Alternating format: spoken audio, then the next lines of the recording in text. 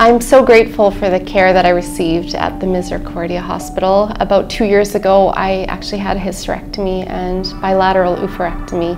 So they removed both ovaries as well as the uterus. And I had been suffering from uterine fibroids for many years. When I came out the other side of the surgery and had recovered, I had a follow-up appointment with Dr. Uretsky, and it was so important to me to try to find a way to give back for the amazing care that I had received.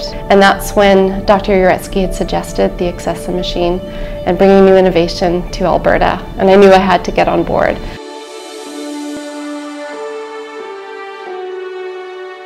Acessa is a procedure that's done laparoscopically.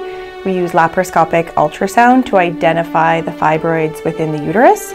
And then we use a radiofrequency ablation device that punctures the uterus and basically burns the fibroids, causing them to undergo coagulative necrosis, which helps them shrink.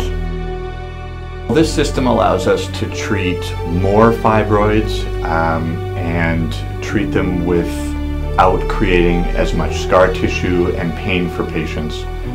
So overall, patients find the surgery less invasive, less painful, while still giving them excellent symptom management. So my name is Tanny Dorn. I'm here today because I have been on a bit of a journey. That journey has been a number of years of heavy periods, the inability to be able to be entirely productive within my day-to-day life. And now today, I'm getting this Acessa procedure, which is a less invasive procedure to deal with the number of fibroids that I have, which are the cause of some of the years that I have had of both pain and heavy periods. So dealing with this is a really exciting opportunity today for me, so that this is less invasive and hopefully so that we can see this procedure offered to more women. I do see that my patients have less pain in the immediate post-operative period compared to some of the other more invasive surgical options. So most patients, after they have an open myomectomy or an open hysterectomy, they'll need about 6 weeks off work, whereas most of my patients are able to return to work in their day-to-day life by 2 weeks. So that's a big, big improvement for patients.